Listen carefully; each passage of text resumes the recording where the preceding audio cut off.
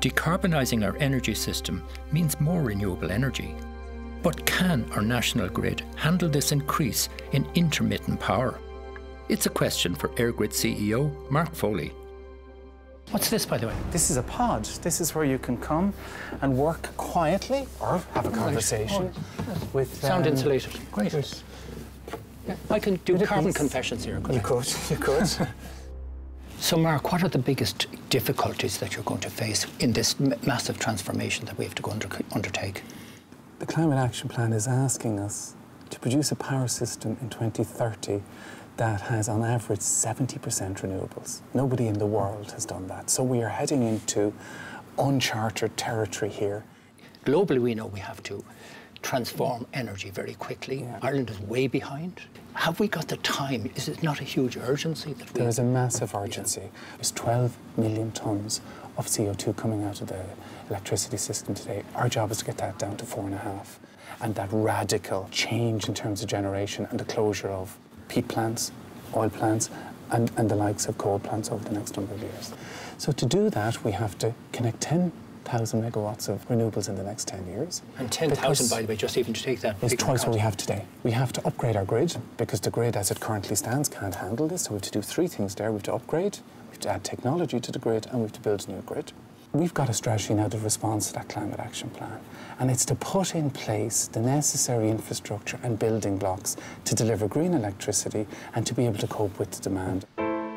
Wind energy is Ireland's cheapest and most available source of zero-carbon electricity, but the intermittency of wind energy is an added complication in providing reliable, on-demand power. Connecting to other grids helps with this problem, allowing us to buy and sell power instantly. We already connect to Scotland and Wales, and Eirgrid is developing a new interconnector to France. All are critical to balancing our grid. But we also need local solutions. Here at Silver Mines in North Tipperary, an abandoned mine is one of them. This privately funded €650 million project will buy cheap excess renewable energy from the grid and sell it back at times of high demand.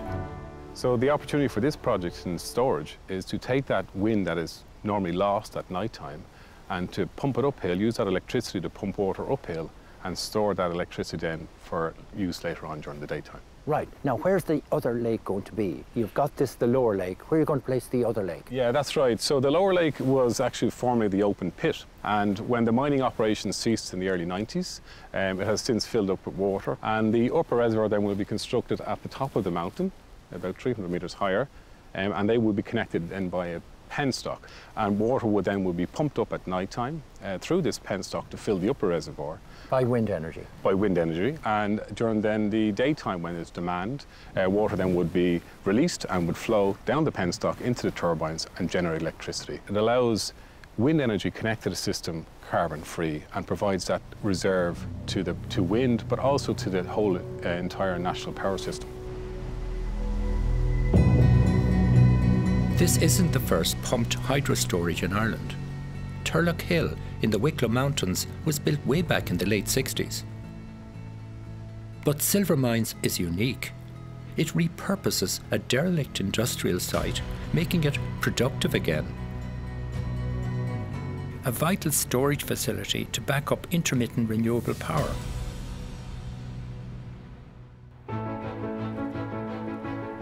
I've come to County Louth to visit a local company that's trialling a product with the support of Eirgrid and ESB networks to utilise excess wind energy at times of low demand. A solution? Using something most homes already have: hot water cylinders. So we're looking here at the national grid supply of wind, and you can see here from 12 o'clock at night to 6 o'clock in the morning there was a huge amount of wind. Wind nearly made up the entire supply at night time. We can see this happening, and there's a very good chance at these times there was wind turbines being switched off. We just had too much supply. So Klein would have been looking at technology where we take 1 million hot water cylinders and we've mapped them out to see could we actually match this supply and give a demand for that supply of renewables. This represents all the devices? Yes, so you'd have one of these in every home, right, and it would show you how much hot water is in your tank But if you were to roll this out into 1 million homes, those 1 million homes could all just switch on at the exact time the renewables, the wind is blowing across the country. It's automated, so the customer doesn't have to sit there and try and figure out, should I switch on my hot water, should I switch on my heating system. The actual devices will all start switching on automatically, and as soon as the wind tails off, the devices will start switching off again. Using hot water cylinders to utilise excess wind energy could help make our electricity greener, but may also provide a low-cost source of heat for homeowners. But what's involved in installing these devices in typical homes? I want to see for myself, so I've tagged along on a trial installation. So Eamon, I believe you're now ready to fit one of these in this old traditional house here. Ready to go now. We should be all done and dusted within an hour. Within an hour, all done fitted, right? Yeah. Well, I think I'll time you. Do you mind if I time you on it? Of course. Are you ready to go now? Ready to go. Well, I'm going to time you now from this minute, right? Because you've just arrived, okay? Off you go.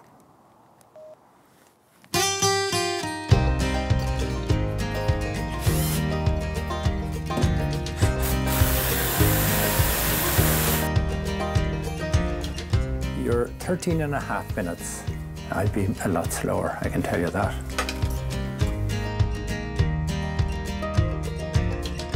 Very good. So that's 24 minutes, but now you still have the immersion to do, have you? Immersion to do now, yeah. Yeah, okay.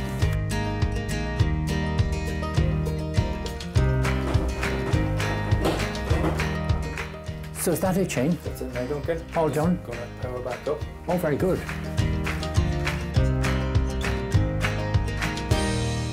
So 45 minutes, that's really good.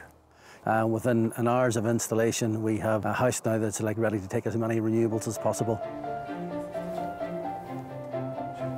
Such a simple process, but the benefits could be big for Irish homes to use cheap excess wind energy instead of being wasted, as it is today. Not only to store wind energy, but to enable homes to use excess wind energy as cheap heat in their cylinders. A century ago, this house wouldn't have had electricity. Now, with modern technology, all of our houses could be enabled to switch from fossil fuel to renewable energy within this decade. With the addition of solar panels, there could come a day when an old rural house is a net producer of renewable energy. But in cities and towns, there could be an even better way of introducing carbon-free energy to our homes. In the Grand Canal dock area of Dublin, a new project led by Codema and Dublin City Council aims to lower carbon emissions by changing the heat source of the entire community, using a process called district heating. So district heating is basically how, when we take large-scale centralised heating sources, such as these large power plants you see here in the Docklands, that's actually, people will call it smoke, but it's mostly steam. So what we do is redirect the waste heat from all of these power stations and these industries and pipe that into insulated underground pipelines, which we can then deliver into homes and businesses across the city. So all of these new buildings, including one we're standing in here now, can be connected to this district energy system in the near future. Right. And I see here 343 megawatts of heat being wasted. Yeah, and that's just from data centres. So if we take into account power stations, wastewater treatment plants and other large industries like, say, breweries or other food industries, if we combine all of those heat sources together with deep geothermal resources we already have in Dublin, it's more heat than we would need in the whole Dublin area. So there's actually enough heat to heat more than 1 million homes. My God. Already available. You're shocking me. Absolutely. That's incredible. And all of that is just presently just being wasted up into the atmosphere, warming the atmosphere. Absolutely. Ireland's modern economy demands ever greater amounts of energy. Recovering energy from these industries could provide heat for up to 70% of Dublin and other urban areas around the country. With a third of our CO2 emissions coming from heat, this is critical to hitting our 2030 targets and beyond. There is no one answer to powering our future sustainably. We can use the wind, sun, our rivers, and even our mountains. One day, we may harness the waves and tides, or use hydrogen to power our transport. But however we generate our power, it will need to be integrated and optimized to run completely free of fossil fuel. 90 years ago, we faced a massive challenge here at Ardnacrusha. Now we face an even bigger challenge, weaning off complete use of fossil fuels. We need to be creative. We need buy-in from our government and all our political parties, our businesses, and of course, all of us citizens.